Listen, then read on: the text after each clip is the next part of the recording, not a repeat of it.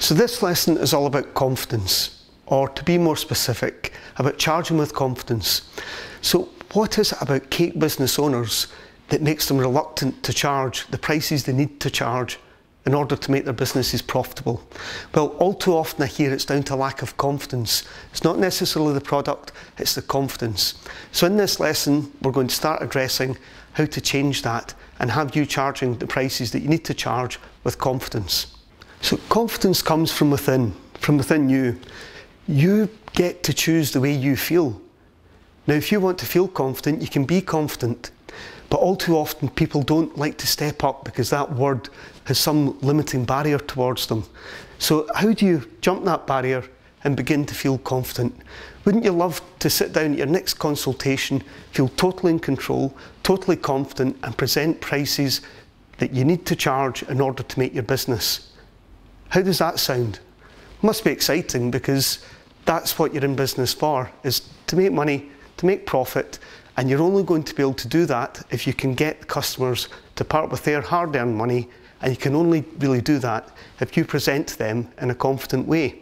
So we're going to show you how to present them in a confident way and look at the hurdles that we've had to overcome in order to make ourselves come across as confident, because there's a difference in feeling confident and coming across as confident. And Paul's an expert at it, so I'm going to give you some of his hints and tips as we go through the lesson too. So all too often, what we hear from cake business owners is that they can't charge the prices because nobody's willing to pay them. This is going to happen, that's going to happen. Anything apart from addressing the real problem, which is themselves, which is the real honest and hard truth of it all. Because everything else is just excuses. What you need to do is build up the confidence to be able to stand up and face up to these things, and you will. It's like barriers. It's like a hurdler in a race getting to the finishing line. Now, wouldn't you like to get to that finishing line feeling confident? Because confidence is one of the early barriers that you're going to have to jump across. And as soon as you jump it, honestly, the whole world opens up and it becomes a different place, and everything else feels like less of a challenge. So tackling confidence is one of the key things, and we're going to explain all this and how to overcome these hurdles in this lesson. So in business, any business, you need to be able to sell. You need to stand up before a customer at some point and have them part with their hard-earned cash so you can provide them with a product or service. Now, they're only going to do that if they've got confidence in you and your product.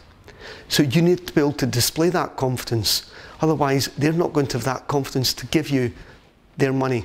So it's so important. That's how vital it is.